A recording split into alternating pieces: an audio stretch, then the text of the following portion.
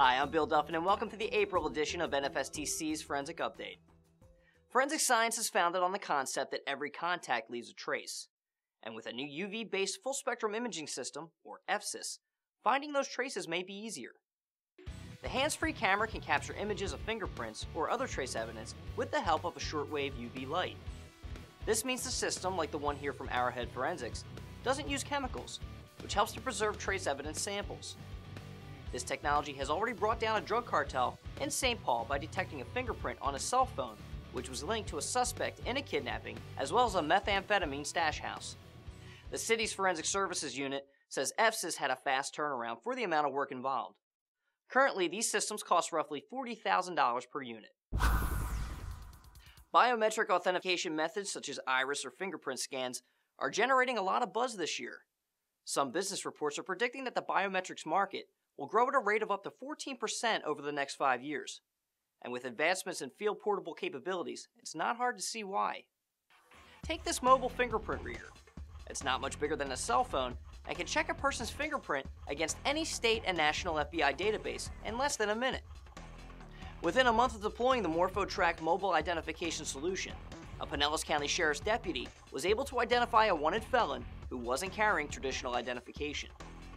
A fingerprint scanner matched the suspect's prints against an existing profile within 45 seconds, leading to an arrest. The $1,500 scanner can also be used to help identify the lost or deceased when other means aren't available. You know, here on the Forensic Update, we've talked about cockroaches that can help find people buried in rubble.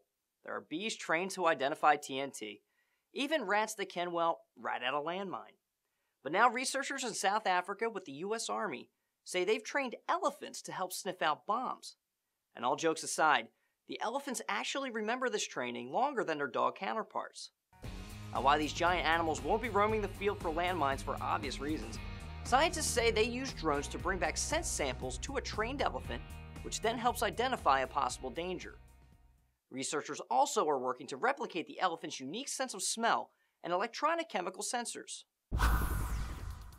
NFSTC is proud to support the next generation of crime scene investigators. From working alongside at-risk students from local high schools for a day of real CSI training in forensic science, to our annual ROTC Biometric and Forensics internship, we're dedicated to engaging tomorrow's forensic scientists through STEM education. We're expanding both programs this year and are asking for your donation to help create thoughtful leaders focused on the future of crime scene technology. Click on the link in this video to learn more. That's it for this episode.